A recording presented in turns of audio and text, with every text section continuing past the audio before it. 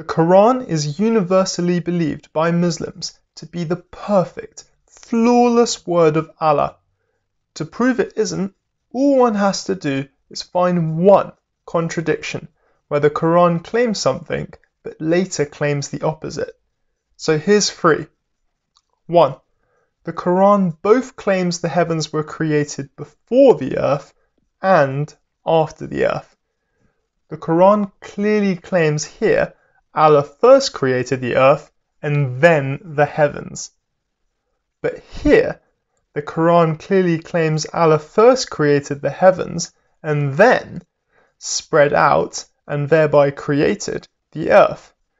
The words after that are key, and almost all translations acknowledge this verse shows a sequence.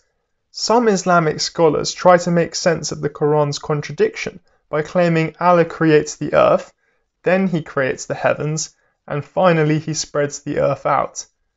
However, this claim is very unconvincing because 229 explicitly states everything, or all, that is on the earth was created in one action, which means there can't have been parts of the earth being created before and after the heavens' creation.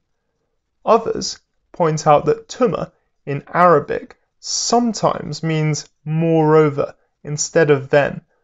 However, the context of Allah turning to create the heavens clearly demonstrates that he turned from the earth, then to the heavens in sequence, which contradicts 79:30.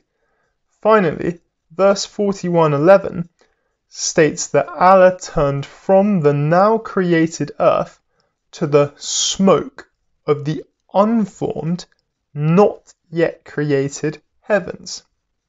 Here, it doesn't matter what Tuma translates as, and so the Quran's contradiction is irrefutable. 2. The Quran claims the only food for people in hell is dari, a bitter, thorny plant. But it also claims the only food for people in hell is pus from wounds. To explain this contradiction, some writers claim that the word haslin in Arabic means a type of tree according to one hadith, but the overwhelming consensus for hundreds of years, as shown by these translations, is that it is pus from the sores of humans in hell, which greatly undermines this claim. Furthermore, even if one could explain this away, the Quran also states people in hell eat from a zakum tree, which bears fruits like a devil's head, and is certainly not the same as the small, thorny plant called dari. This constitutes another contradiction, since dari is the only food they eat according to one verse, but not the only food according to another. 3. Finally, the Quran claims it is a completely clear, fully detailed book, but it also claims there are parts of the book which are ambiguous and not well detailed.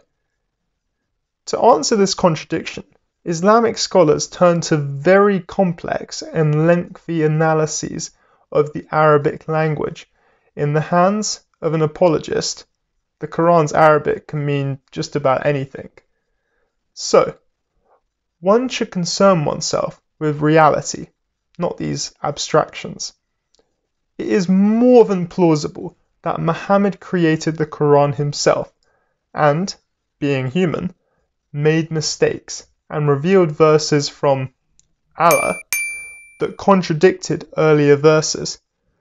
There have been a great number of false prophets through the ages, and but for a quirk of history, Muhammad today might be unknown, like, say, Simon Bar Kokhba.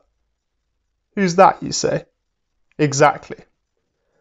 In conclusion, the Quran is not the perfect word of Allah, since it contains at least 3 contradictions which Allah wouldn't create.